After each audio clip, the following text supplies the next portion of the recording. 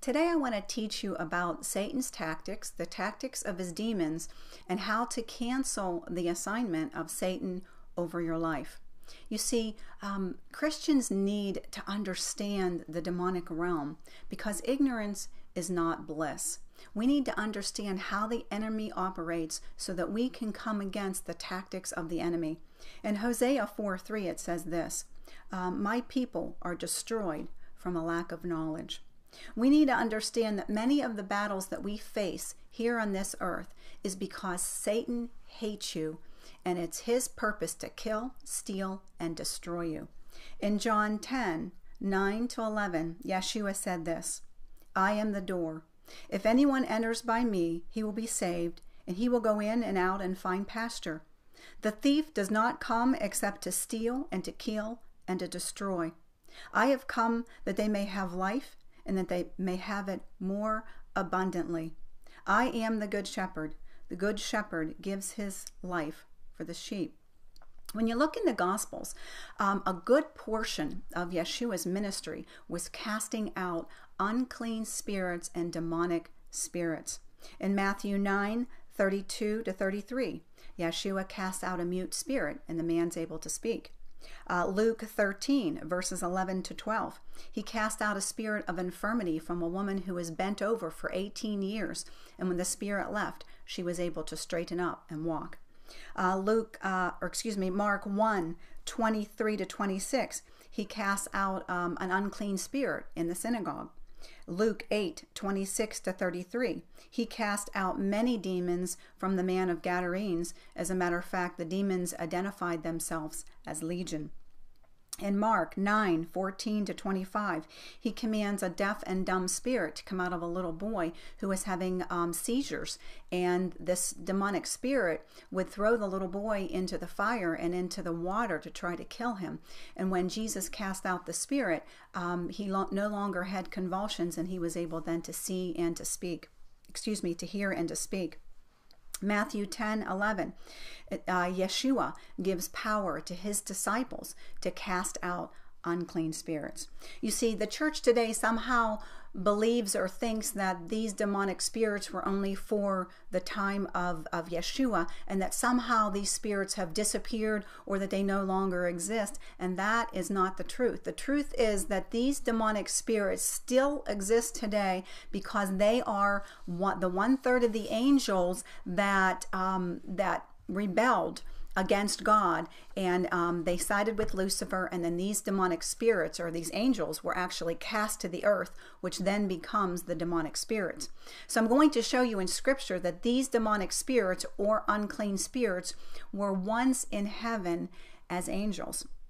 So turn with me to Mark chapter 3 verses 11 and 12, and it says this, and the unclean spirits, whenever they saw him, fell down before him and cried out, saying, You are the Son of God. But he sternly warned them that they should not make him known. So how did these unclean spirits identify and know who Yeshua was? Well, the answer is because these unclean spirits were once angels, and they were with Jesus. They were with Yeshua in heaven. And so when Yeshua came to this earth, they could identify him. So according to the scriptures that the scripture references that I just gave you, we see that demonic spirits cause sickness and disease. They can cause deafness, muteness, blindness, and even insanity. You see, the medical world wants to give all of these diseases and sicknesses a name, and then what the medical world wants to do is they want to treat these demonic spirits with pharmaceutical drugs, and all the pharmaceutical drugs do is mask the symptoms, but the demonic spirit and the root cause of the disease is still there.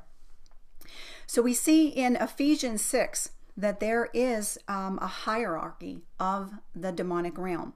So in Ephesians 6 verses 11 and 12, it says this, put on the full armor of God, that you may be able to stand against the wiles of the devil.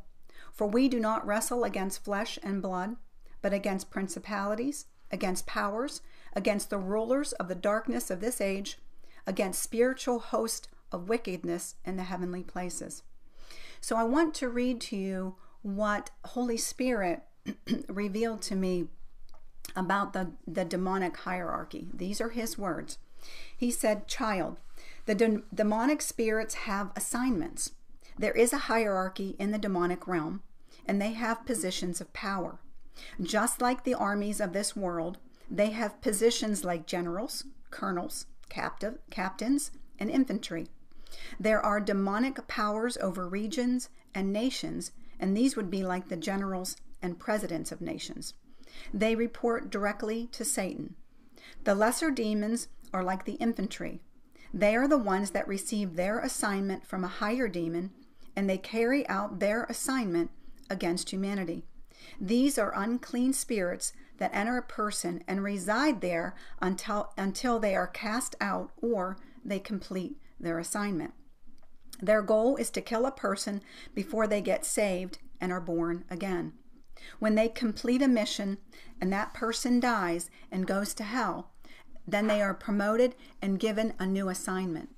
If an unclean spirit fails and the person gets saved and the demons are cast out, the demon is punished. He said, then they are sent back out to inhabit another person." So I want to take a look at the assignments that Satan has and the assignments that he gives to his demons. Number one, the number one assignment of a demon is to keep a person unsaved and to keep them from repenting of their sins and receiving Jesus as Lord and Savior. Because if a demon can keep a person unsaved their entire life and then they die, guess what? They enter into hell, where they will be tortured for all eternity. And how do they accomplish this? They do this through drugs, through alcohol, through suicide, through homosexual spirits, through adultery, fornication, gangs, murder, corrupt government, abortion. You see, Satan wants to kill, steal, and destroy, and he will do whatever it takes to get you dead. Satan also assigns demons to God's children, and their assignments are to destroy finances, destroy marriages, destroy families, and to rob you of your health. You see, when you became born again, Satan lost your soul to his kingdom, but he still wants to cause you to suffer while you are on this earth.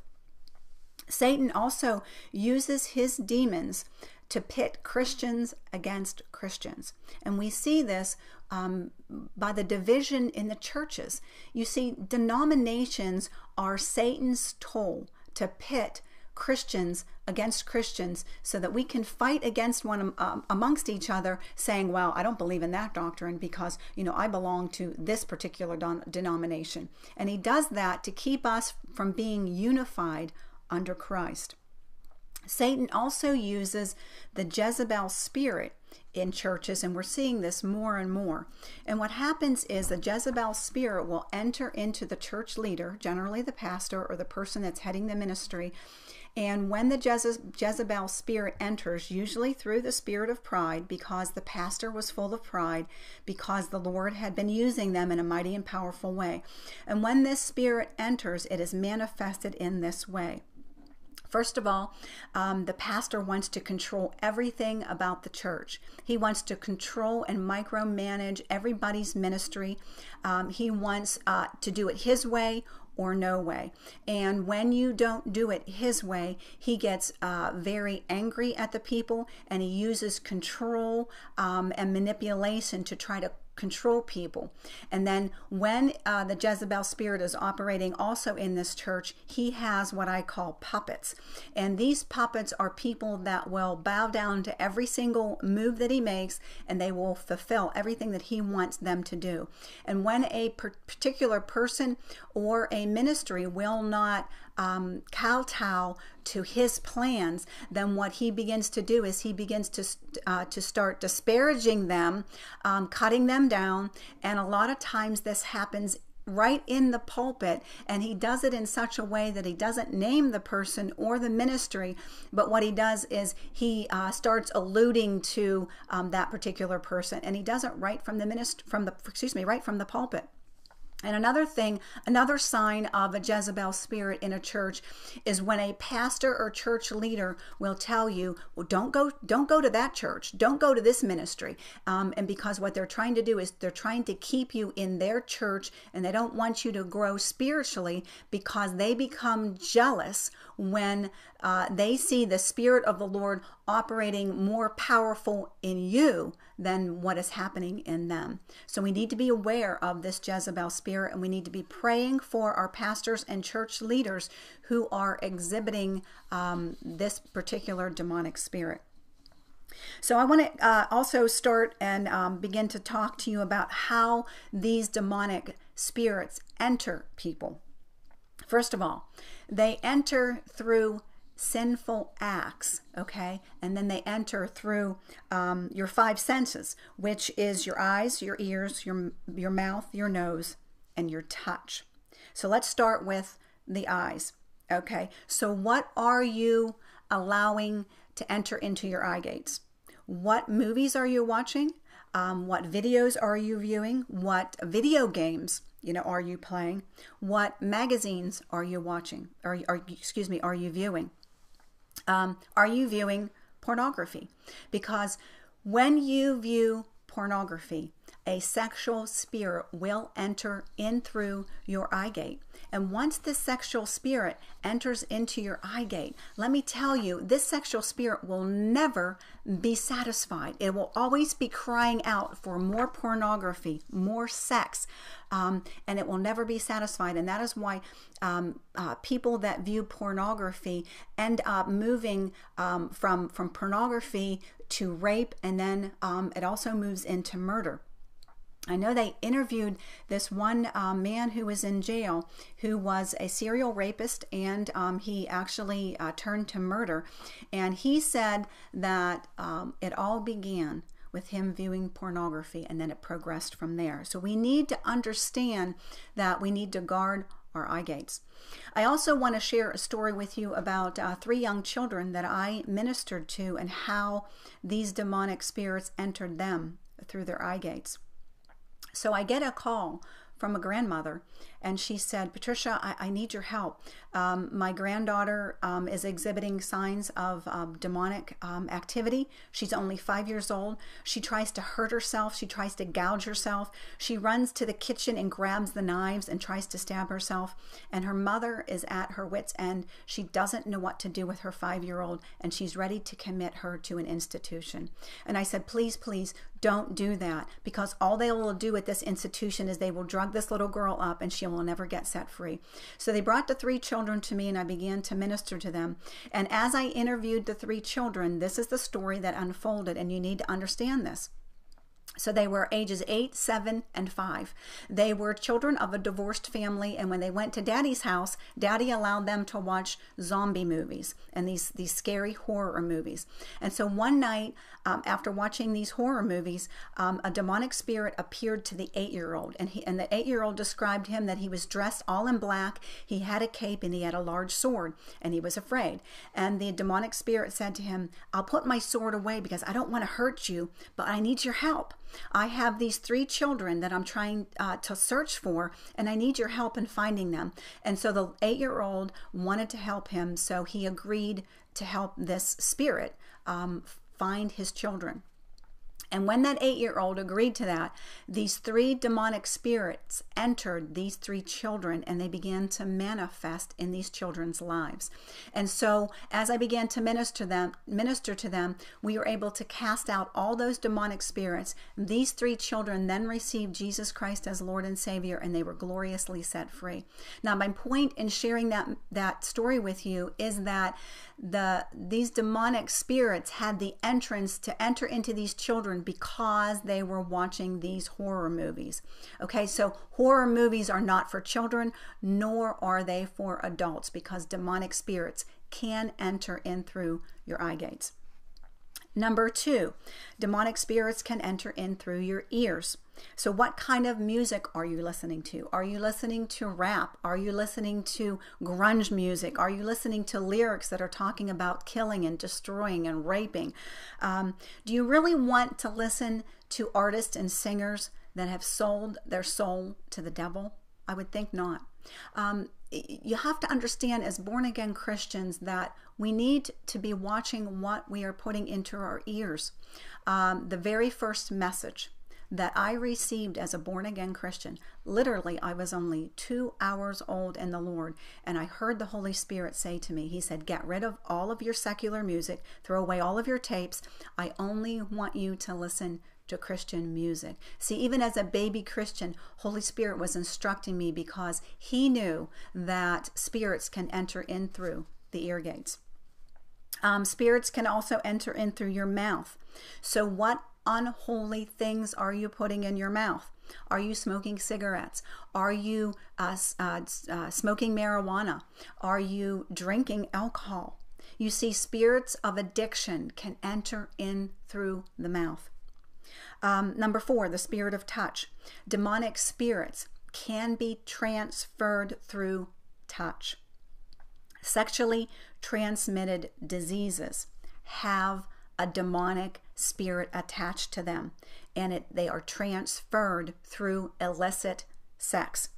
HIV, AIDS, HPV, herpes, gonorrhea, syphilis, PID, chlamydia, hepatitis B, and genital warts. Listen to me, they all have demonic spirits attached to them.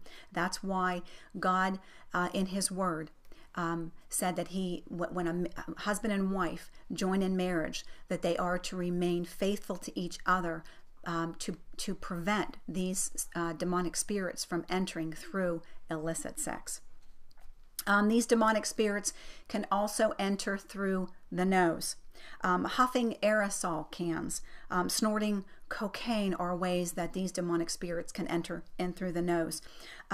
You can purposely also breathe in a demonic spirit. And I want to tell you this story, and this is a true story, where there was 2 homosexual men. One of them was in the hospital dying from AIDS. And his lover was there at his bedside while he was dying. And a woman witnessed him as he bent down, and he literally breathed in the homosexual spirit and the other demonic spirits in his lover. And she said, I could actually see it as this wispy black cloud leaving the guy on his deathbed and entering into the homosexual lover. So we see that homosexual spirits and any demonic spirits can enter in through the nose. So I hear many Christians say this, and they say, well, once you're born again and you are saved, there's no way a demonic spirit can enter you. They can oppress you, but they can't enter you. And I'm here to tell you that demonic spirits can absolutely enter into a born again Christian. And I want to share my story with you. And I share this with you for the sole reason so that you can understand that when you've been taught that demonic spirits cannot enter into a born-again Christian, that is a lie from the pit of hell. So this is my story, and it's a difficult story for me to tell, but nonetheless, I need to share it with you so that you understand that what I'm saying is true. So I had been married about 20 years to my first husband, and he committed adultery. And when he committed adultery, he contracted HPV from the woman that he was committing adultery with. And in turn, he gave me the HPV, which then progressed into cervical cancer. If you know anything about HPV, it is the #1 cause of cervical cancer in women. But let me back the story up. But because before I was diagnosed with the HPV, before I was diagnosed with the cancer, Holy Spirit spoke these words to me while I was worshiping and praising him. He said, child, the enemy is going to try to kill your body with cancer. But he said, do not fear. I will deliver you. Now, he didn't say, I will heal you. He said, I will deliver you. So when I went to the doctor and I had been diagnosed with both the HPV and the cervical cancer, At first I thought, wow, this is the knockout punch of the enemy. He's going to take me out. But I remembered the words that Holy Spirit had given to me literally months before. And I thought, no, the Lord said he's going to deliver me. So the Lord instructed me to go to a healing service. It was a high profile named ministry that was having a healing service, and he instructed me to go. And when I went, we were there about 3 or 4 hours early, and we decided that we were going to go into the outer courts of the arena and just pray for people. So I was laying hands on people, and they were being slain in the spirit. And these 2 women from New York had traveled to this healing service, and they laid hands on me. And when they laid hands on me, I went out in the spirit. And I was laying there, and they continued to lay hands on me and pray in the spirit. And when they did, I could feel this demonic spirit literally leave my body. And I knew at that moment I had been delivered from the cancer. So I'm back to the doctor a few weeks later, because at that point they were doing biopsies of the cancer. And I said, doctor, you can go ahead and do the biopsy, but I'm telling you that Jesus Christ healed me of the cancer. And so a couple of weeks later, the results of the biopsy came back, and he took me into his office. He sat me down and he said, Patricia, you're not going to believe this. He said, not only do you no longer have cancer, he says, but you no longer have HPV. You see, what the enemy meant to destroy me, Yeshua turned around for his glory and his honor. And so I'm here to tell you that both of those demonic spirit entered through sex, okay? And it was transferred through illicit sex. And so those of you who are out there that are in relationships that you should not be in, I'm here to tell you, you need to stop. You need to repent of that, because you are opening yourself up for demonic spirits to enter. You are opening yourself up for these sexually transmitted diseases that have demonic spirits attached to them. So having said that, I absolutely positively know that a demonic spirit can enter into a born-again Christian, and it manifests in our body as a sickness or a disease. So I know I've shared some really difficult material with you, but next I want to teach you how to break the power of the assignments of the enemy over you and over your life. So, first, as I taught you already, you need to understand and realize that demons, first of all, they really exist. And second of all, these demons and these unclean spirits, they hate being in hell. They want to inhabit a body on earth because they absolutely hate being in hell. So if you'll turn with me to Luke chapter 8, verses 26 to 33, you'll understand what I just said. Then they sailed to the country of the Gadarenes, which is opposite of Galilee.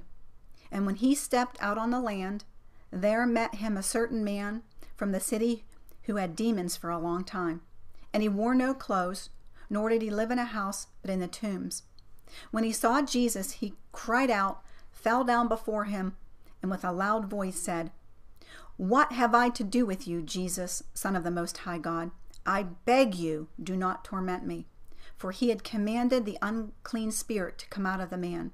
For it often seized him, and he was kept under guard, bound with chains and shackles. And he broke the bonds and was driven by the demons into the wilderness. Jesus asked him, saying, What is your name?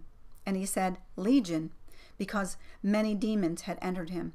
And they begged him that he would not command them to go into the abyss. Now a herd of many swine was feeding there on the mountain. So they begged him that he would not permit them to enter. And he permitted them.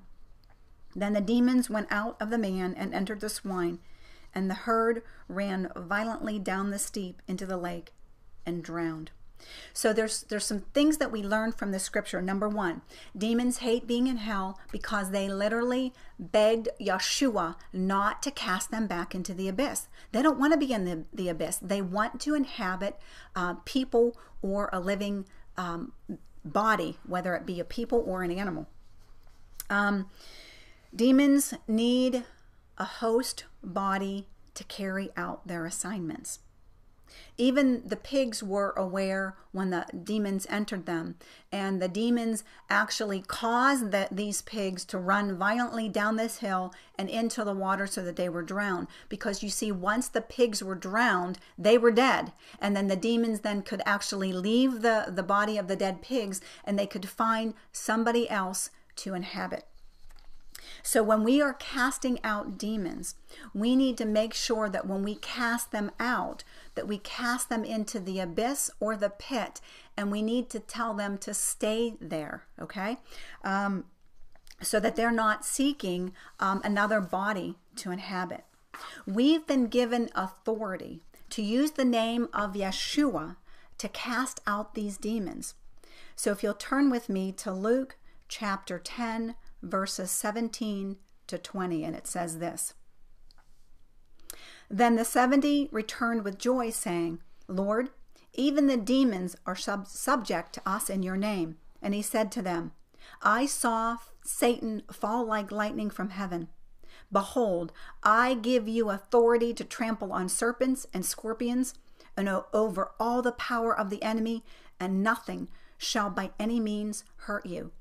Nevertheless, do not rejoice in this, that the spirits are subject to you, but rather rejoice because your name is written in heaven.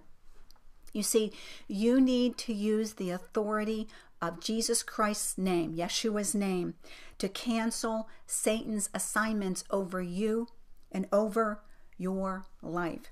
So number one, you need to confess your sin and repent of the sin so that you close the door for these demonic spirits.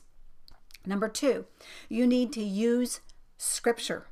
You see, the Holy Spirit gave me these particular scriptures to use to cancel the assignment of the demons and Satan over our life. And this is what he said. He said, child, use Isaiah 54:17 and Luke 10:19 to cancel the assignments of the enemy in your life. He said, remember that my word is power. I am the word. So Isaiah 54:17 says this, no weapon formed against you shall prosper, and every tongue which rises against you in judgment you shall condemn. This is the heritage of the servants of the Lord, and their righteousness is from me, says the Lord. And again, Luke 10:19, which I read part of it above. Behold, I give you authority to trample on the serpents and the scorpions and over all the power of the enemy, and nothing shall by any means hurt you. You see, we need to use these scriptures, and we need to use the word of God to combat the plans and schemes of the enemy over our lives. There's a man by the name of Kevin Basconi. And he sees angels on a regular basis. And he said that we can activate our angels by decreeing the word of God over our life. And he said these angels will co-labor with us against the enemy. So when we decree Isaiah 54:17, Luke 10:19, and Psalm 91 over our lives, and remember, you need to decree these out loud so that the angels can hear them, and that they can begin to respond to the word of God, and also the demons need to hear the word of God. So we can activate our angels to do battle for us in the spiritual realm when we use the word of God. You see, we are fighting a spiritual battle. 2 Corinthians 10 verses 3-4 says this, for though we walk in the flesh, we do not war according to the flesh. For the weapons of our warfare are not carnal, but mighty in God for pulling down strongholds. So this is a spiritual battle. This is not a battle of the flesh. Another declaration that you can decree out loud is something like this. You can say, in the name of Yeshua, I cancel the assignment of Satan over my life.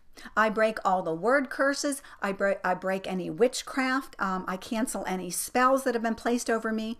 I break any generational curse that has been passed down to me and my family. And I command any demonic spirit that will not bow down to Yeshua. I command you to go into the pit and to stay there and remain there. These are words that we can use. We have the authority of Yeshua's name to command these demonic spirits to leave us and to leave our families. Number 3, you need to get baptized with the Holy Spirit so that your house is not empty. Let me explain, because I'm going to read you a scripture. Matthew chapter 12, verses 43 to 45 says this. When an unclean spirit goes out of a man, he goes through dry places seeking rest and finds none. Then he says, I will return to my house from which I came. And when he comes, he finds it empty, swept, put in order. Then he goes and takes with him 7 other spirits more wicked than himself, and they enter and dwell there. And the last state of that man is worse than the first. So let me tell you, when these demonic spirits, when you cast them out, they will leave. But if you are not filled with the Holy Spirit and you don't have the power of the Holy Spirit, guess what? It says in Scripture that they're going to come back and bring 7 spirits worse than that. And your condition will be even worse than that. So it's very important that you get baptized in the Holy Spirit for your spiritual protection. And if you don't speak in tongues, please go to my other video where I teach you on how to receive your prayer language and you will receive the baptism of His Holy Spirit. Number 4, we need to soak in the Word of God to protect us from the schemes of Satan. I want to read to you Yeshua's words. He said this. There is a host of demons that have been released on this earth to deceive my people. My children must be wise and stay close to me. These demons will inhabit people and perform many signs and wonders. He said, it's easy to see these demons in a person when there is wickedness abounding in their lives. But when these demons begin to manifest signs, wonders, and miracles, that is when my children will need great discernment and a knowledge of my word. Those who deny that I, Yeshua, came in the flesh, and deny that I died on the cross for the sins of the people, and deny that I rose from the dead, and deny that I returned to my heavenly Father, these are false teachers. Know the word. Do not be deceived by false teachers, false prophets, false healers, and false workers of miracles. He said, I am the Word. Know me, says Yeshua, and you will not be deceived in these last days. So what's important to know also is that Yeshua provided complete redemption for us for our body, our soul, and our spirit. Isaiah 61, 1 and 2 says this. The Spirit of the Lord God is upon me, because the Lord has anointed me to preach good tidings to the poor. He has sent me to heal the brokenhearted, to proclaim liberty to the captives, and the opening of the prison to those who are bound. So you see in this scripture, when Yeshua said that the Spirit of the Lord God was upon him, that same Spirit of the Lord God is upon us to preach good tidings to the poor. That's the gospel of salvation. That's how people get born again, when we preach the gospel of salvation. He has sent Yeshua, and He has sent us to heal the brokenhearted. That means healing the wounded souls. He has sent us to proclaim liberty to the captives. That means to get people set free from sins and generational curses. He has sent us to open the prison to those who are bound. That means to destroy the works of Satan that keep people in prison and in bondage. The bondage of sickness and disease, that's a work of the enemy. He has sent us. He has called us to do this. And so we need to take our rightful place and use the authority that we have been given through Yeshua's name. And we need to get people set free. We need to be his instruments of love and peace in a lost world. You see, when Yeshua accomplished these things on the cross, he then says that every power that he has been given, he gives to us, and we need to use his power. So I sense right now that there's just a strong, powerful anointing of Holy Spirit right now to get the captive set free. So even as I begin to pray in the Spirit, I know that some of you that are watching right now, that you are going to be gloriously set free from the assignments of Satan on your life. And these demonic spirits are going to leave your body right now.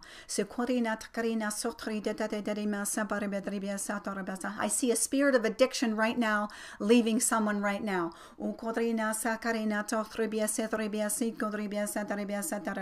I see cancer. I see a spirit of cancer right now leaving someone's body.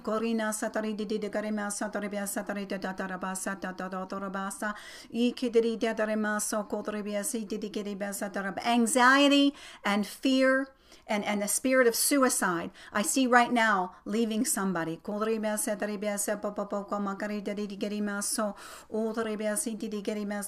Arthritis. I see arthritis right now. Someone's fingers right now that are bent up, that their knuckles, or they even have the bones on the knuckles are real arthritic. I see the hands stretching out right now, and the spirit of arthritis right now leaving somebody. Leukemia. The Lord is saying leukemia. Somebody that has leukemia, there's a spirit right now. That spirit of leukemia is leaving your body right now in the name of Yeshua. He's healing eyes right now. I'm hearing the word glaucoma. Eyes that have the glaucoma, that have clouded your eyes right now in the name of Yeshua. That spirit is leaving you right now. Wounded souls right now are being healed. Those that have been rejected, those that have been raped, those that have been tortured, those that have been rejected because of divorce, or that have been put up for adoption. Right now, you're being set free from that spirit of rejection, and your soul wounds are being healed right now. Those men and women whose spouses who have committed adultery, right now, your soul wound is being healed in the name of Yeshua. Lord is saying blind eyes, right now, blind eyes are being healed in the name of Yeshua.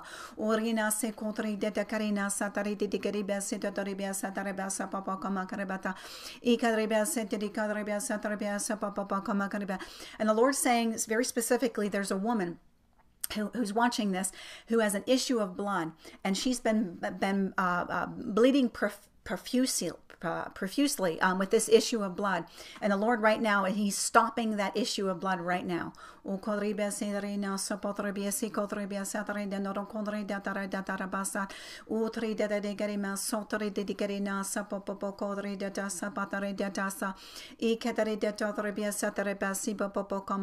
spirits, these spirits of addiction right now, the addiction to alcohol, addiction to marijuana, addiction to cocaine, addiction to pornography, addiction to sex, homosexual spirits right now. These sexual spirits and these spirits of addiction right now are leaving. They are leaving right now in the name of Yeshua.